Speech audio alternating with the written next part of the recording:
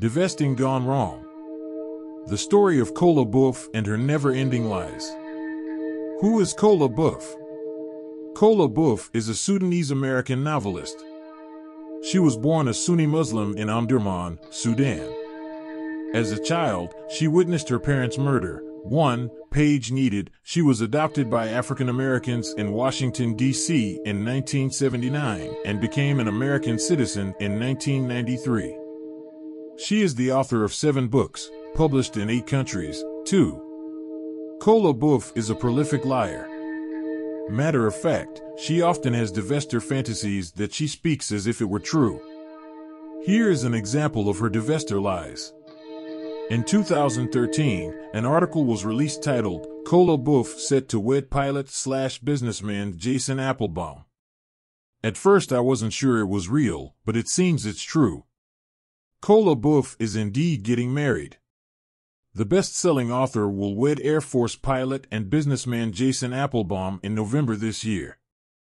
Kola and Jason have known each other for over 12 years and recently got engaged. Kola writes about Jason.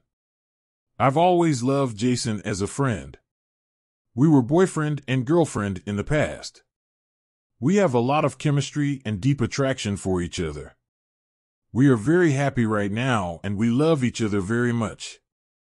You know I'm not one to sugarcoat, so I will admit that it's been very rough since we decided to tell our families the last week. Jason is Jewish and his family is mostly upset about my Bin Laden connection and my past. They see me as loose and dangerous, which tickles Jason. They are not too happy about our union, but Jason told me that's why they live in New York and he lives in California. On my end, because I'm a public figure, there have been vehement protests from my Black American mother, ex-lovers, and especially fans and industry people who feel that it's hypocritical for a so-called Afrocentric like Kola Boof to marry a white man. I would like to address that now. I am not an Afrocentric, I am an Americanized writer, adopted from Omdurman, Sudan by Black Americans who is extremely proud of her Nilotic Oromo heritage.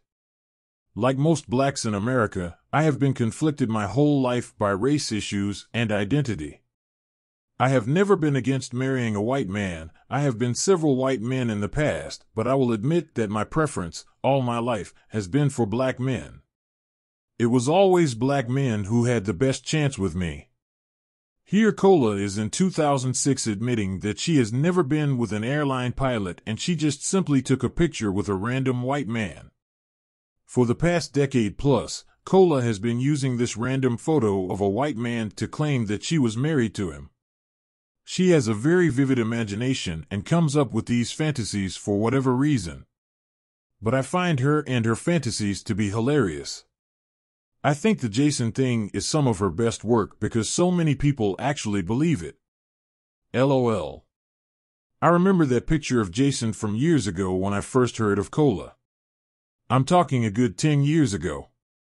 Kola Boof has been claiming she has slept with celebs since her days at Thumper's Corner. Kola Boof is a writer, so she is good at being detailed and making a story seem real. She is nothing but an acromegaly suffering nutcase and a disgrace to all acromegaly sufferers.